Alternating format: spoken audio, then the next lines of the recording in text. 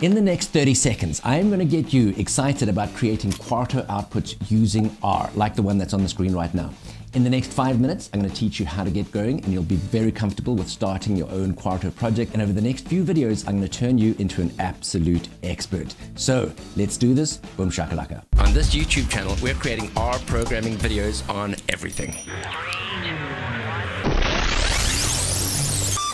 What you're seeing on the screen right now is a dashboard. I created this using R programming as a Quarto output. Quarto lets you weave together content and executable code in any kind of output that you can imagine, be it a PDF, a Word document, a PowerPoint presentation, a web page. So this is the way to create reproducible documents. You are going to love this. For example, here's a PDF that I created, and you know what's absolutely gorgeous about this? Look at this.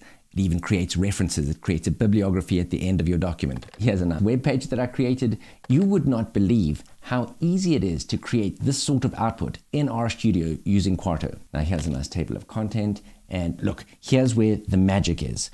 Quarto lets you insert executable code, and it lets the output of that code get automatically inserted into your document, whether it's a Word document, a PDF, an HTML document, a dashboard. And what's lovely about it is, as your data gets updated, your output will automatically be updated with it, so you can create reproducible documents. Quarto gives you enormous control over what it is that lands up in the output that you're creating, both in terms of the look, feel, and we're going to walk through all of this and exactly how to do it, but also in terms of whether or not you want to or don't want to show the code that went into creating a plot. So in this case, I've opted to make the code available. Here's the code for that particular plot.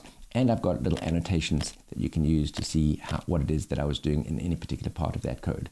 Okay, so very exciting stuff. Let's keep going. Now today I'm going to teach you how to get going with Quarto. But over the next few videos, I'm going to teach you absolutely everything you need to know to be able to produce these sorts of outputs. So, excited? I hope so. Let's do this. For each of the lessons, I've created an HTML document like the one you're seeing on the screen right now that'll walk you through all of the details that I'm going to teach you, right? And I'm going to give you access to these documents. There'll be a link on the screen at the end of the video. So today we'll learn about how to get going. Then we're going to learn about inserting code into your document and how to control whether or not the code is run and whether it displays the output, etc., etc. Then we'll learn about these narrative elements, right? This text that's not code. We'll learn about how to create hyperlinks, how to create citations, how to create footnotes, etc., etc. Next, we'll learn about YAML, and that helps you configure your document. We'll touch on using CSS. I'll walk you through how to create a dashboard like the one on the screen at the moment, and a few other tips and tricks like how to get your citations and references into your PDF. Now let me show you how easy this is, right? Go to File, New File, Quarto Document. Give it a title.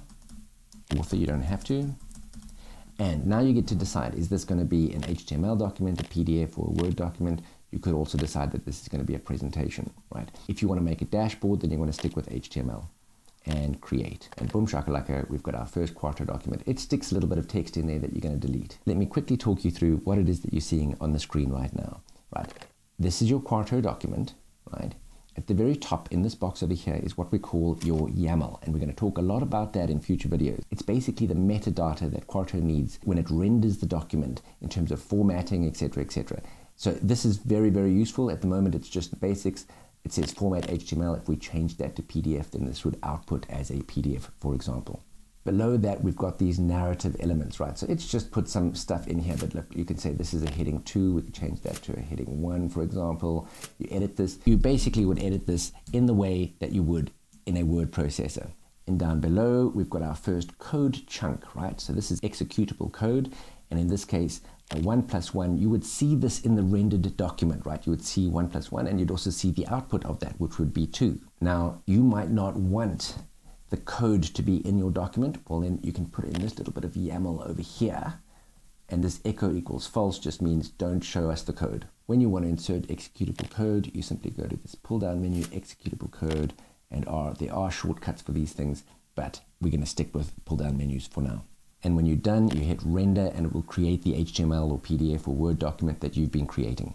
All of these steps are very clear and easy to follow here in this HTML document that I've created. So click on the link that's on the screen right now, and you'll be able to look at this document and practice what you've learned. Okay, I hope that was useful. Don't ever change, don't do drugs, always do your best. Speak to you soon. Take care. Bye.